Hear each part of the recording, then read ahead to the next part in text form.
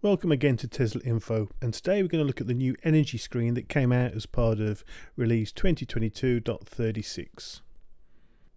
If you like our content, don't forget to like, subscribe, ring the bell, you know the score. To use the energy app, you open it up in the same way you always have by clicking the icon if it's docked or going through the menus.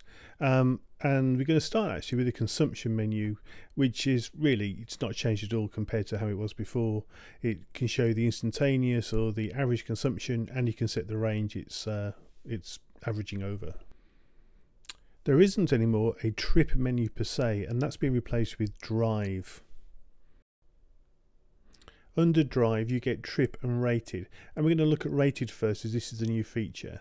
Essentially what it's showing is a diagonal line which is what the rated consumption would be. So for every mile of lost battery range you're expected to travel 1 mile in distance, and then you actually see the line of what you've actually done. You can also change this between since last drive or since you last charged, and obviously since you last charged is usually a longer line, so you can see the trend over a greater distance of time. You'll also see the slightly different colours, and one colour is where your accumulated consumption is beating your rated consumption, and the other colour is when you're actually slightly behind.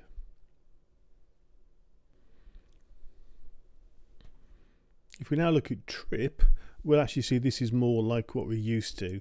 You put your journey in the Sat Nav, it knows what the consumption is based on various factors like speed and elevation changes, and then it actually tracks your journey against that and a prediction of whether you're going to be above and below it.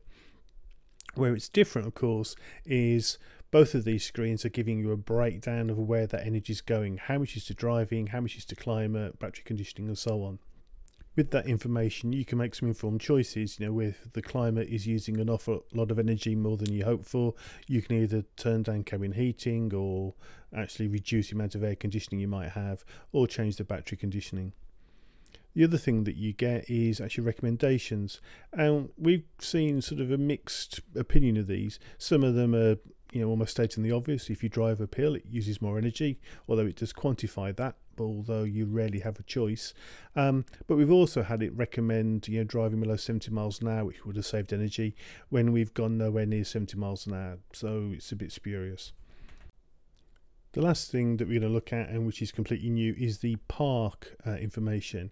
And again, this gives you the option to look at since you last charged or since you last drove, and it gives you a breakdown of where your energy is going when essentially you're not doing the car. So if you're checking in from the app a lot, you can see how much that's using, but probably the more interesting one is it can quantify how much energy you're using in Sentry mode, and we may find some horror stories in terms of just how much the car is using.